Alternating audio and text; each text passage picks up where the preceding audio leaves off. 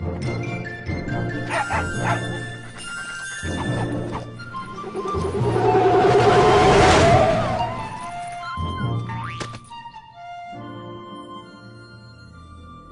American dream. There's a reason they call it a dream.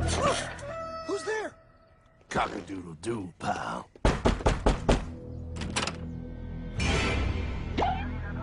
No, no, no, no, no! I don't have any more money! My job sucks right now, please! I'll have more money next month!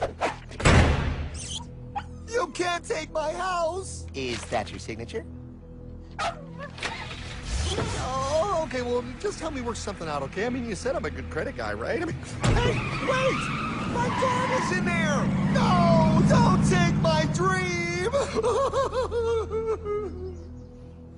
Oh, how did this happen?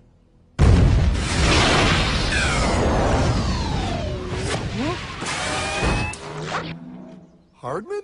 Is that you? It's been a long time since the 4th grade.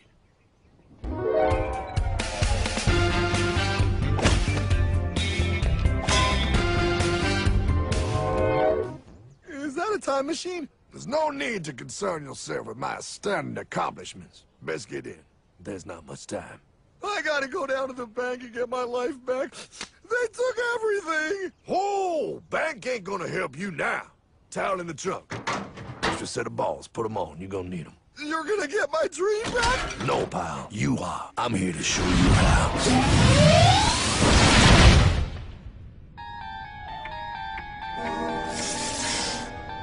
Submitted for your approval. 1. First National Bank. What is a bank, you ask? A curious place where both space, time, and irony exist. And yet, don't. Are you gonna be doing that the whole time? Pay attention, pile. Exhibit A. Those who have come to deposit and safely store their earned monies. Exhibit B. Those who need to borrow said money for purposes unknown. Hey! That's me! Ergo. Exhibit C. The bank only has so much money in the vault to lend out to people such as you. Hey! Hey, that's the guy! He took my house! Really screwing my vibe here, pal. Space-time continuum. He can't hear you. Just let me narrate. Now, where was I? So you see, by the time he got to you, pile, his bank was out of money. But he gave me lots of money and charged me a lot of interest. Yes, that's the only way banks make money, by making debt loans. Debt equals money, pile. Remember that. Debt equals money. The more loans they make, the more money they make. But if they don't have any money, then where did my money come from? You're gonna want to take a step back, pile. Whoa! No way! Yes way. And that's nothing. Hey, buddy, need some money? They didn't do that! Oh, they did exactly that, pal. Remember, banks make money by making loans, by selling debt, even to bad credit risks. Yo, have some money, dude. Just sign here. Oh my gosh! They called it free money. Yeah, that's exactly what my loan guy told me. Free money! But it ain't free. The worst part was offering money to people who don't even need it. People, pal, like you. You're right. I didn't need him. I was happy here. I didn't need it.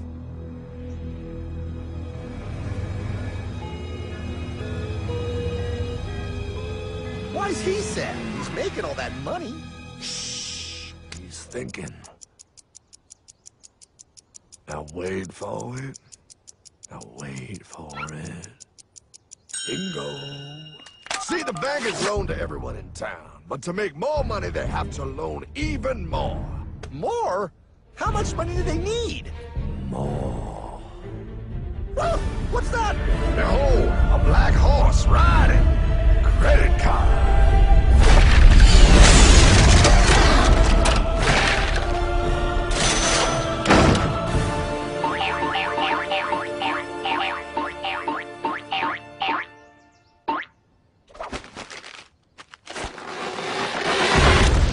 Wow, look. I mean, it's gonna be okay. Everything's gonna be okay. What now? Now, with power with all this money, we might as well party.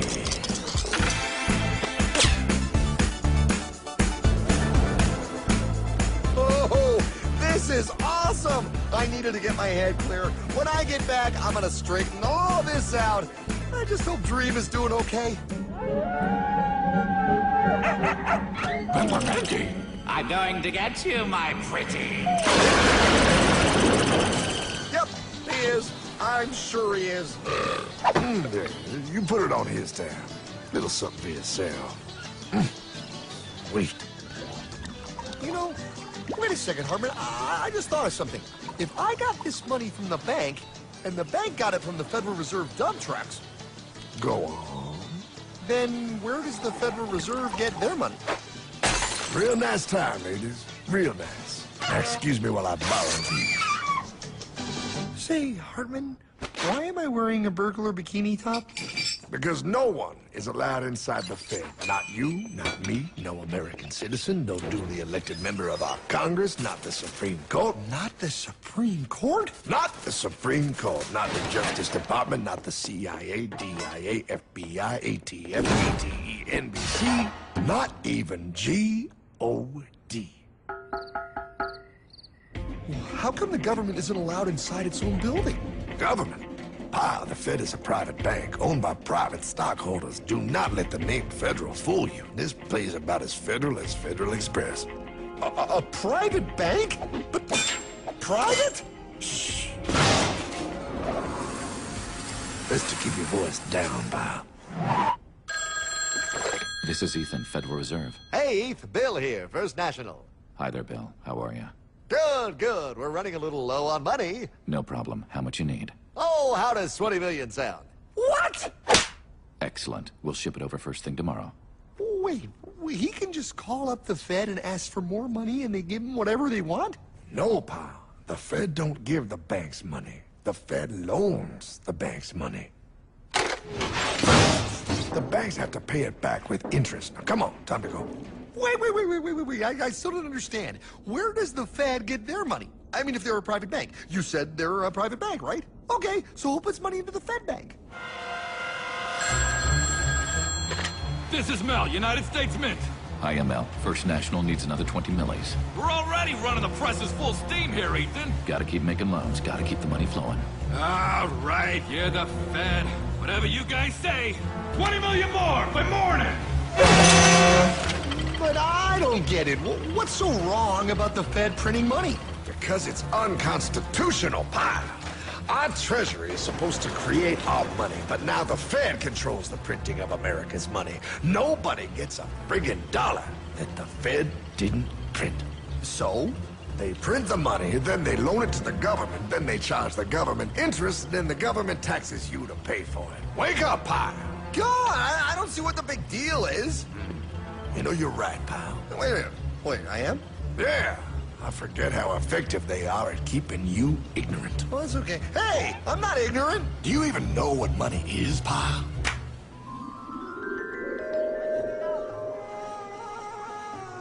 In the long, long ago, people bartered. They traded things they had for things they wanted. I'll trade you my raspberries for that there pot pie. I don't want your berries. Come on, pal. Those sweet berries. They're not sweet. They're old, and I don't like berries. Give me that pot pie! No. As you can see, this bartering situation created some problems. Then, one day, a goldsmith walked up and said... Now, everybody thinks gold is valuable, so why doesn't everybody trade gold for things they need? A price was set for gold, and now it was very easy to conduct commerce because people could trade gold for all the things they needed. Hartman! Wow, look at all my gold! Hey, stop them! That's my gold! Damn thieves! Say there, Pile. I've got a vault and some guards. I can keep your gold safe for you for a small fee. Yeah, sure, that'd be awesome. You see, pal, this is how the first bank made money. There you go, Pile. I owe you 100 gold coins. Okay, great. Come back anytime and redeem your gold when you want it. It'll be right here in my vault. Now you're holding the very first paper money, pal. Wow, this is great. It all makes sense. Oh, that's right. It was good. And everybody started using IOUs because everybody knew the IOU was as good as gold. Wow, this candy is really a good price. 1 IOU. I'm getting some more for later. Hey, wait a minute. It was just 1 IOU. 10 IOUs for chocolate? We can't just raise prices like that. Oh, the Candyman can. Oh, the Candyman can. Wait, that is just frickin' wrong. It's called inflation, pal. It makes your IOUs worth less and less until they are worth nothing. Less bang for the buck. Dollar ain't what it used to be. But I worked hard and I baked all those pot pies. Now I have to work harder to make less? That's not fair. Oh, if you think that's not fair, you're gonna love the next part. What's he doing? How do banks make money, pal? By making more loans? Oh, that's right. He's good. See, he prints more IOUs without any more gold, loans them out for interest, makes a pretty penny, and nobody is the wiser. Unless everybody wanted their gold back at the same time. No. That's my gold. Not anymore. What are you talking about? I'd like to redeem my IOUs, please. Thank you very much. Hey! I want my gold back now! Thief! Gotta love the bank run, bringing people together. See, they all found out he was stealing, made a run on the bank, and demanded their gold. But as you can see, there ain't no gold to get. Hardman! Don't worry, pal. Back in these times, vengeance will be yours. 3 things in this world you don't do. Never mess with another man's woman. Never mess with another man's ego. And most importantly, you never mess with another man's money. Else, the man will mess with you. My God! You hung him? Yes, pal. Oh, we hung him. We hung him high. And do you know why? Well, because he was a thief? Because, pal, an evil invention was born. Man discovered how to turn worthless paper into gold. Thus was invented the ultimate machine to steal real money and enslave all the nations on Earth. It's alive! Oh, now come on. You're just being dramatic. I mean, I lost my house, but... What is that? Explain. A nuclear power plant? Mm-hmm. Produces lots of electricity and little pollution. An invention for the good of humanity. Okay, but what's this have to do with... 3, 2... Holy! Atomic energy. A discovery more powerful than anything man had yet conceived. It can be used for good or evil. Now, unlike Einstein, the goldsmith's discovery has been kept a closely guarded secret. It was never intended for you to see. This discovery is called fractional reserve banking. In the wrong hands, it's more powerful than the nuclear bomb in its ability to completely and utterly destroy a nation who is subjected to its perversion. No. It is time we stop this evil secret and the men behind it. You're being ridiculous. Before America is destroyed forever. Believe it, Pop. No. I just want my dog back. Damn it. That's it. I give up. Let them live in chains. No, Hardman. The tree of liberty must be refreshed from time to time with the blood of patriots and tyrants. Thomas Jefferson? Mr. President, how do I get him to understand? As we did, son, remain vigilant. Too many have hidden the truth, and the light of our liberty dims with every passing day. Quickly, take my horse. Show him. Wait, show me what? Where are we going? Stallion of Liberty! Right on the hoary wind! Oh, where are we? Battle of Waterloo! Hold on, we gotta get through! A money machine! There it is! Hey, is that the same people? Rich bankermen from Germany flying under the banner of the Red Sheet. They finance both sides of the war. We must hurry! That's him, the Red Shield courier! Shoot him! No, I'm not shooting anyone. Damn it, Pop! What? He beat everyone back with the news of the war and told England that Napoleon won.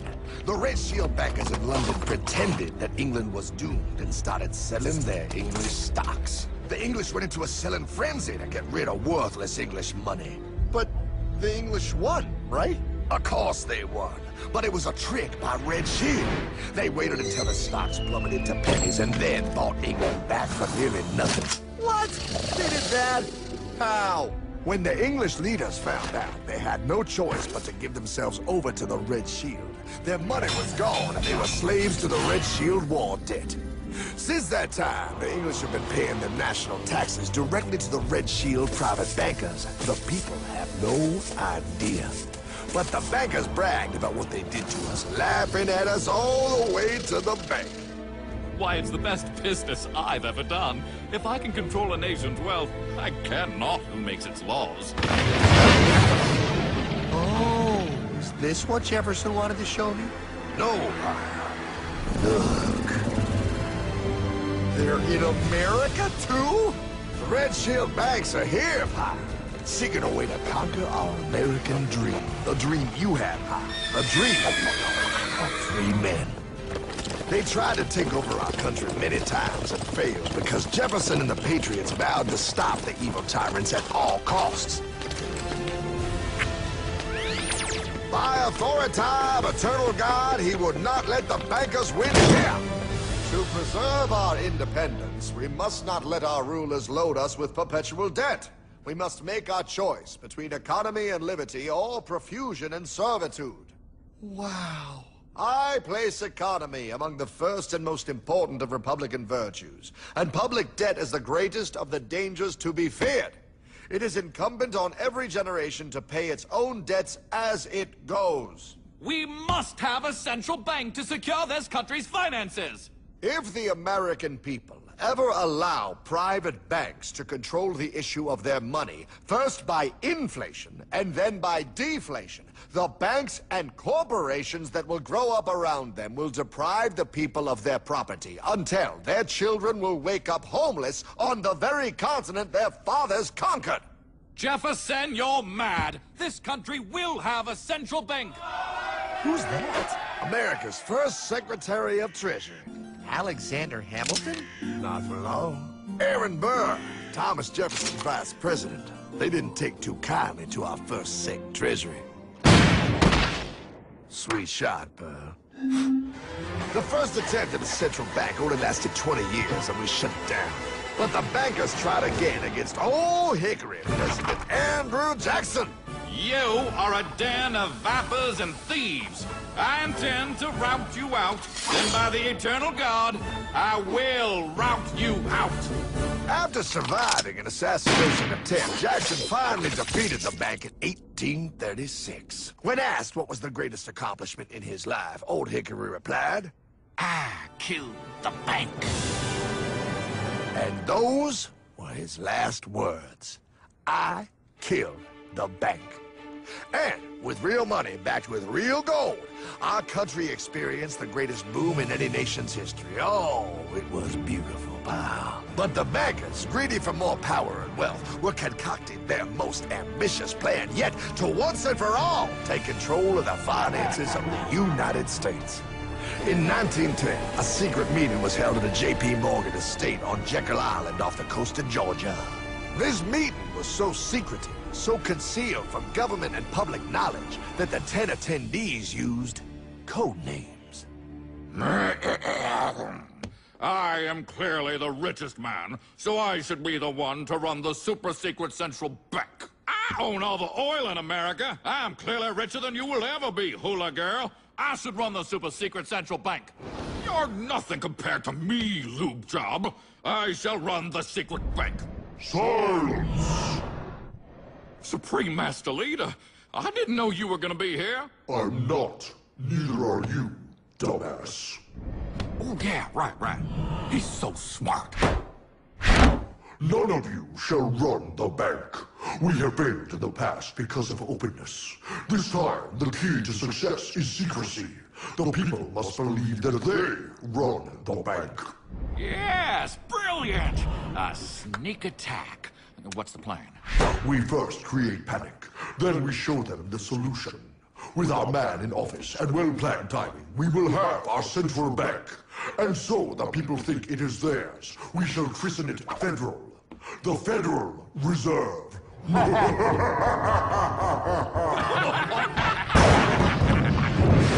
They struck on December 23rd, 1913.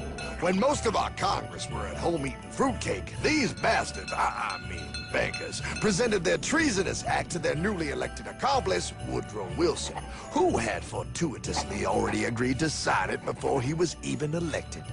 Wait, the IRS? I thought we always had the IRS. No, pal. They did this to us too. The Fed now has the exclusive power to print America's money. They loan this money to our banks and our government at interest, putting immediate debt on our own money, printing more and more, so each dollar they print becomes worth less than the one before.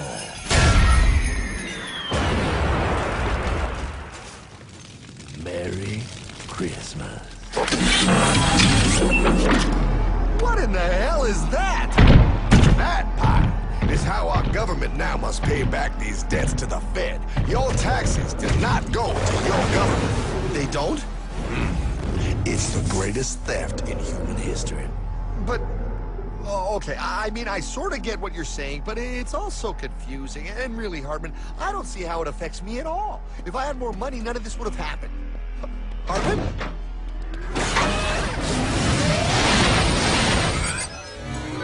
1955? Wow, what are we doing here? Oh, a little bit of shopping. Here, hold this. Gallon of gas, 23 cents. Postage stamp, 3 cents. Ounce of gold, $35. Hot baby. Priceless. Best be getting back. Hey, Hartman! I need my car, man! Oh, was that Michael J? Yeah, he'll be fine. Now, pal, would you agree that you have the same exact things you had in 1955? Yeah, 1 stamp, 1 gallon of gas, 1 ounce of gold, and 1 home. Wow, we just made a lot of money. Gotta pay your taxes. Bet it's nice to have made all that money. Wait, that isn't fair. Now I actually have less money. I can't even go buy the things I just sold. The IRS and the Fed's inflation work together, pal. They aren't just taxing gain, they are taxing their inflation. You are no richer than you were in 1955. Now, does that sound fair or American to you? Yeah, but I mean, who doesn't hate taxes? I hate the IRS anyway. Pal, the higher they make the inflation, the more your money they take. It's thievery. You're not paying taxes on any more. You are paying taxes on the same. And now, you have less. They take our property away right in front of our eyes, just like Thomas Jefferson said they would. What's that? Oh, they found us! Quick, my sword! What sword? We don't need your banking machine! I'll condemn you to die, damn it! Die! Pile! The lanky bogey on my 9! Take him at his knees!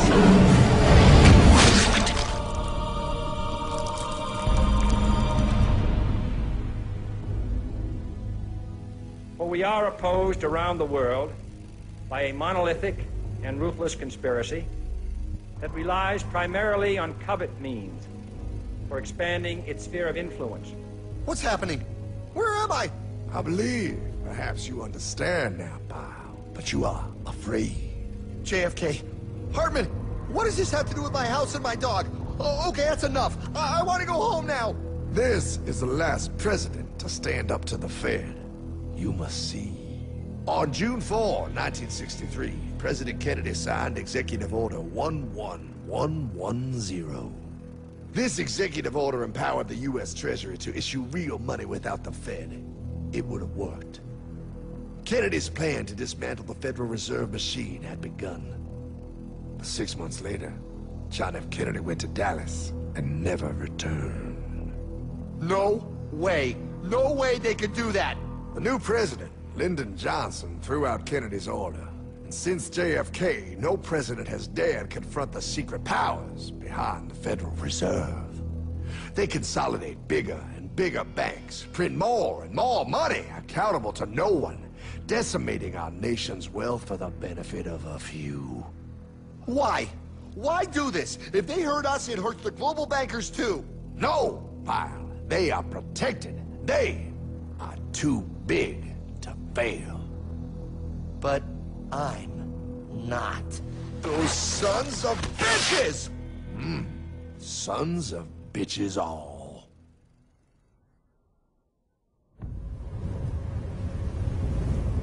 The day was cold. The wind sharp and strong. But we were determined. The bankers and their parasites had us vastly outnumbered, but their hubris made them weak. Not like us. Not like this band of immortals we have assembled. We have come to take back our... Hardman? Is that... my dog. Oh, Then the inevitable. The Money Kings could ignore us no longer. They sent an emissary, a cog in their machine of greed to bring about our submission. Hank Paulson. Hardman, this is blasphemy. We own the corners of the earth. It is futile to challenge us. Oh, I've seen that look before. That of a predator taking in the scent of its prey. Bold, fearless, the look of a free man. You have come far, Hardman. Farther than most. Be smart now. Join us. We will bring you money, power, everything you want. You can be one of us, if you will kneel.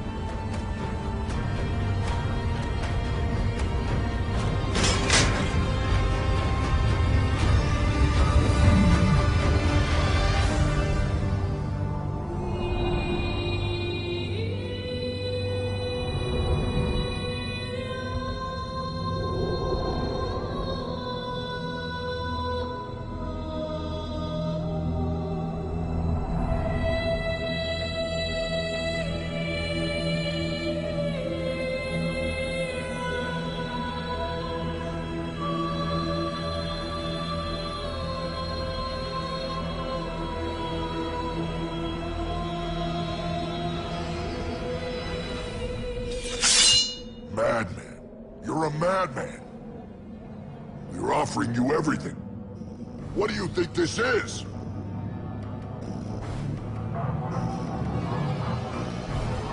This is America!